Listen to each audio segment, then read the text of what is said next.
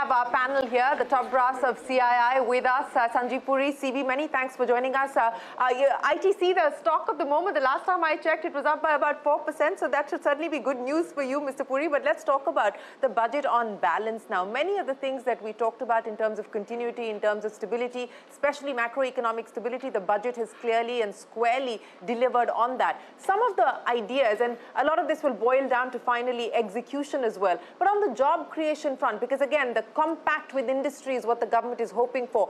Do you believe that this will incentivize industry to hire more, or do you believe that, look, there has to be a business case for industry to hire, the incentives may not move the needle much? Okay, let me first start by saying it's quite a commendable budget, because it's really looked at the issues of jobs as you've spoken about. It's looked at in depth about rural and agriculture, issues of climate change. At the same time, very important focus on, the journey for the next phase of transformation, next generation reforms, a lot of work on ease of doing business, and a lot of, coordination with state and incentivization with state, looking at a lot of important issues of natural resources like water, land, and all of that. So extremely good. Now coming to this specific question on livelihood.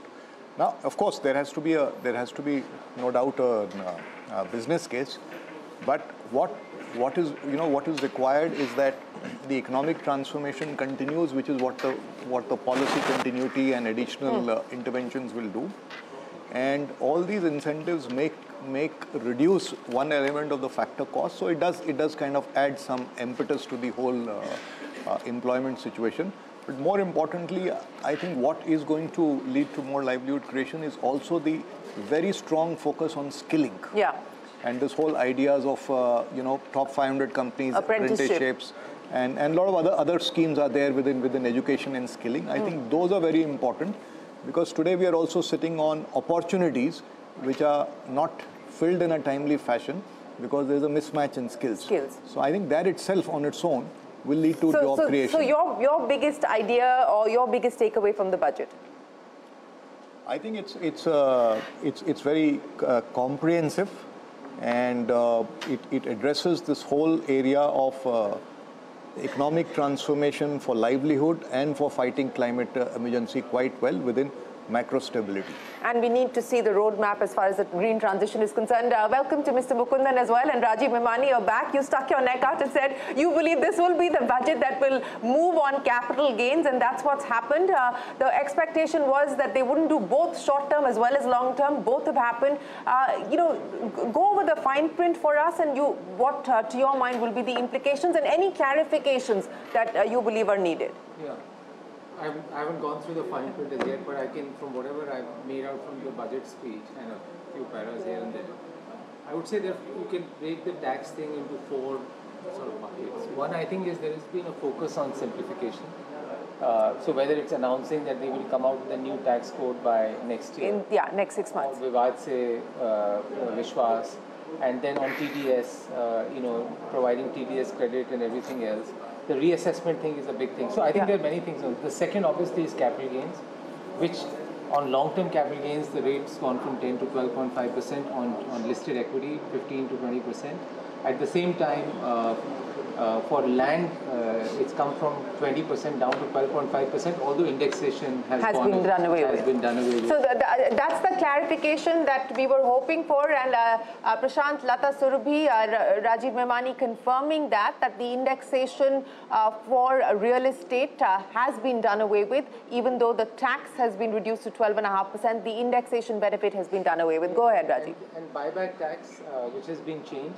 But the way they have said is it will not be treated as capital gains in the hands. Earlier, company was paying buyback tax. It will be treated as dividend income, and the cost that they have, that will be treated as an expense against that. So I think that's a logical way of doing that. So I think that on the capital gain side, debt-oriented mutual funds will be happier. So on the capital gain side, and on REIT and InvITs, there was an anomaly. So that REIT and InvITs now becomes at the same way as listed equity shares. So I think earlier the capital gain tenure was 3 years. Now that comes to 1 year, and the rate also changes. So I think overall, I think the second level of change would be in the capital gain area of capital gains. The third foreign companies, I think equalization levy of 2% going away. It came in 2020. Correct. Not as part of budget, but it was later on added. And secondly, foreign company taxation being reduced by 5%. So I think that was a big ask from a lot of people. So I think that will benefit a lot of the foreign companies who have branch setups here or who have got project offices here. And I would say fourthly, on the personal tax side, as we had discussed, I think the pivot towards the new tax regime is there. So standard deduction benefit only available to in the new tax regime. Yeah. There's some changes in slab rates that have happened. I think that's also only in the new tax regime. That's right. And NPS also, if I'm not 100% sure, but I think that also is probably only in new tax regime. I'm not 100% sure. Well, on the NPS, she said we're working on the solution and we will arrive at that. No, she said 10. So what was earlier available to government employees, they could get 14%. And private sector employees were getting 10%. Now both of them go to 14%. So that gets balanced out. So I would say the tax things I would break into sort of as it on direct tax. If I was to look at it, I would break into 4 buckets. I think a number of tax changes, honestly, after a long time in a budget. Yes, it's been a heavy budget for tax. For tax. Yeah. And I think some, especially on the simplification side, the reassessment piece and everything, there will be. And the big thing, Shireen, I think, as I think the government sticking to the macroeconomic stability and the focus on jobs and skilling, I think that's really massive, really bold moves on that, big change on that. So I think government clearly recognizing that this is a big area to solve. Yes, it is a big area, it's a big challenge, but Mr. Mukundan, as far as growth is concerned, in many of these measures that we just spoke of, the hope will be that this will provide the stimulus needed to be able to get us to 7% plus. Enough in the budget to deliver on the growth promise? Yeah, of course. I think what the budget has done is budget has focused on fiscal consolidation on one hand, but has not let up on some of the issues which we need to address if you have to have a long-term growth. One is where Sanjiv said fundamentally on the climate change, how do we make the energy transition? There's clearly a measure of that. There's a measure on R&D. But if you look at agriculture, she spoke about agriculture productivity, very, very important for us for stimulating rural demand. Then the focus on skilling and jobs and internships at the company level, incentivizing it so that we get more people on the workforce. At the same time, focus on MSME. And the focus on infrastructure, because if India has got to be competitive, we've got to focus on these 3 factors. And I think all these 3 are welcome factors. One more layer which was added was a look east policy. I think the look east, in some ways you've got to think about it, is to say if India is to have inclusive growth, the eastern part of India needs to also have a GDP growth which is commensurate with its potential. Including agriculture potential in east is far higher than the rest of India, and I think getting that focus right is very, very important. Yes, and of course there was special mention for both Bihar and Andhra Pradesh, which was the expectation, 15,000 crores in FY25 for the state of Andhra Pradesh for Amravati, and of course there was specific allocations for the Polavaram irrigation project as well. But on FDI, and that was again, a piece which is work in progress, simplification to bring in more FDI. She didn't specify what the government is thinking of. What would you take away from that? It was a policy statement. I think the details of that is still to be seen. But I think some of these steps on foreign company taxation, equalization levy are good indicators. They don't apply to investments. They apply more to project offices and branches. But I would say that the investors should look at just the macroeconomic theme, the FDI, the fiscal deficit coming down, borrowings coming down, I think broad themes are very strong. And the broad themes continue to be the focus areas of the government, whether it was the 5 schemes or the 9 priorities. It's pretty much a continuation of what the government has been focusing on, CB. The 2-3 ideas that you like, that you hope the government will build on and will be important from an execution standpoint. I think one thing which I see having gotten carried forward is the focus on how the private sector is being given space to participate and in the growth story. So there's a lot of now focus on the private sector to come in. There's a lot of space given to the private sector to come in. So it's an entire story of how do we build trust and get the private sector to take the benefit of the incentives being given on jobs, on skilling. So you talk about skill gaps, and you talk about you are not getting people, as well as you're talking about an employment issue. So that's where I see a lot of role which the private sector can play, and I hope that they will. The second part is, very interestingly, I found one of the things that we have talked about in your show earlier is the role of states. While we talked about 2 states, but it has also talked about how it incentivizes states to participate especially in the next generation reforms. I think that's a very, very interesting takeaway for me, because we need that to happen. And third and lastly is the rural side. I think the focus on the rural infrastructure, when we see the capex, the quality of the capex spent on agriculture, irrigation, I think that would be one of my key takeaways from the budget. Enough here to drive consumption. I mean, if you move to the new tax regime, the savings account to about 17,500 is what the finance minister mentioned. But do you believe that on balance, with everything that's been put in place, enough to stimulate consumption further? So, the ultimate solution for consumption is actually what's been done in the past is a virtuous cycle of investment, employment, consumption. And I think that's where the predominant focus of this budget is, and that's what, we've always said that. And we had said that some bit of relief given the context today. So there's been some relief provided in income tax.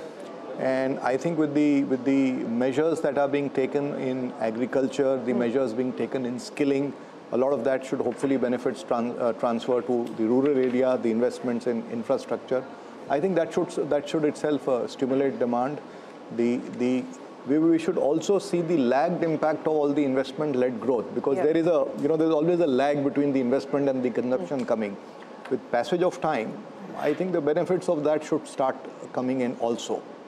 And fortunately, the weather gods are still kind so far this year on balance. So that itself should provide a positive for the rural economy. Of course, that's a serious monitorable, because it's difficult to predict today. But so far, it appears to be on a positive compared to the past. Holding up so far, the weather gods. Mr. Mukundan, before I let you go, in terms of the many measures, and as I pointed out, some are specific announcements, but many will be work in progress, whether at the central government level or in coordination with industry as well as states.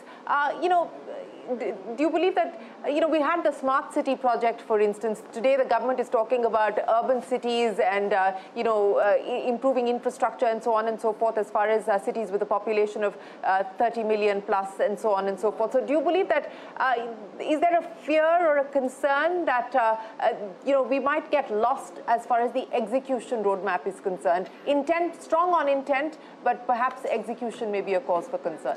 So I think in terms of making sure our urban bodies are much more, let's say, vibrant, much more able to execute on the ground, I think is one thrust this government has brought on table.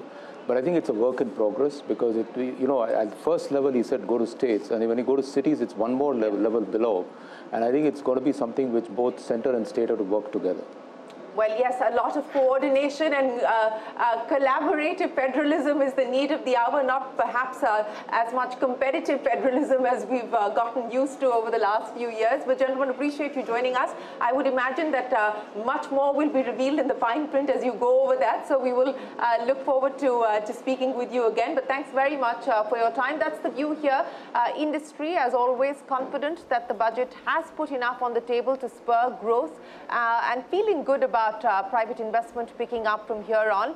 The markets at this point in time, it's a 600-point drop on the Sensex, well, about 575 points drop on the Sensex, and reacting, as we pointed out, to the changes that have come in on capital gains. But the mood in industry continues to be sanguine on balance, as it was ahead of the budget. Tata. Okay, thanks a lot for that, Shireen. Mood may be positive for industrialists. Hopefully, that will make them employ more people, which is what the CEA and the finance minister seem to want. But there is